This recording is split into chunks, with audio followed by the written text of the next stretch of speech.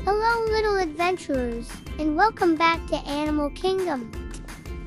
Today we're diving into the big blue ocean to meet one of the most incredible creatures on Earth, the whale. Now, here's the cool part, whales aren't fish at all.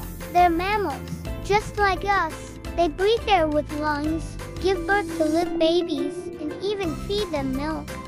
Whale moms carry their babies for almost a year, some species even longer. And when it's finally time, they give birth tail first so the calf doesn't drown before taking its very first breath of ocean air. And those babies aren't exactly small. A newborn blue whale calf can already be around 25 feet long and weigh as much as a small truck, and drinking gallons of rich milk every single day to grow even bigger. There are two main kinds of whales. Baleen whales, which use big comb-like plates to filter tiny food out of the water. And toothed whales, which, yep, have teeth. Baleen whales include the gentle giants like blue whales, humpbacks, and gray whales. Toothed whales are the hunter's sperm whales, orcas, and the unicorn of the sea, the narwhal. And let's talk about the biggest of them all, the blue whale. This superstar is the largest animal to ever live, bigger than dinosaurs. They can grow to around 100 feet long and weigh as much as 200 tons. That's about the weight of 30 elephants all rolled into one. Whales are world travelers too. They live in every ocean and migrate thousands of miles each year, moving between cold waters where they eat and warm waters where they raise their young. And how do whales keep in touch over all those miles? With sound.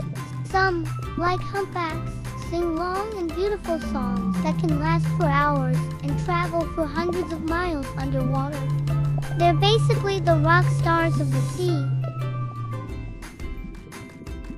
Toothed whales, like orcas and dolphins, have another trick, echolocation. They send out clicks, and when the sound bounces back, it tells them where dinner is hiding, kind of like having built-in sonar. What's on the menu? Baleen whales love krill, plankton, and small fish, lots of them. A blue whale can eat up to 4 tons of krill in a single day. Toothed whales go for bigger meals like fish and squid. Sperm whales even dive deep, nearly 2 miles down, to battle giant squid in the darkness. And when I say deep, I mean really deep. The sperm whale can hold its breath for over an hour, long enough to dive nearly 10,000 feet below the surface. That's almost the length of Central Park end to end. Of course, whales are built for ocean life. Their thick layer of blubber keeps them warm in icy waters and stores energy for their long journeys.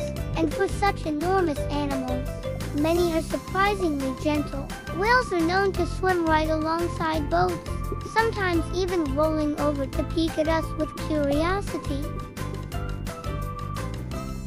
But whales aren't just ocean giants, they're ocean helpers too. Their waste fertilizes tiny plankton, and plankton produces a huge portion of the oxygen we breathe.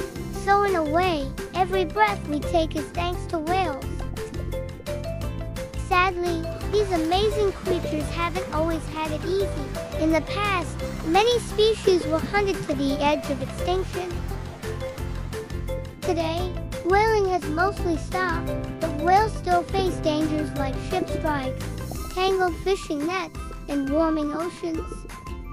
That's why protecting whales isn't just about saving one animal, it's about keeping our whole ocean healthy.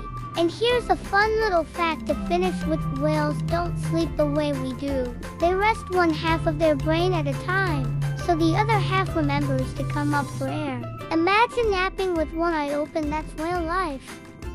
From their songs to their sighs, whales remind us just how wild and magical our oceans really are. Thanks for joining us on Animal Kingdom. Don't forget to like this video and subscribe for more adventures. And we'll see you next time, where curiosity meets the wild.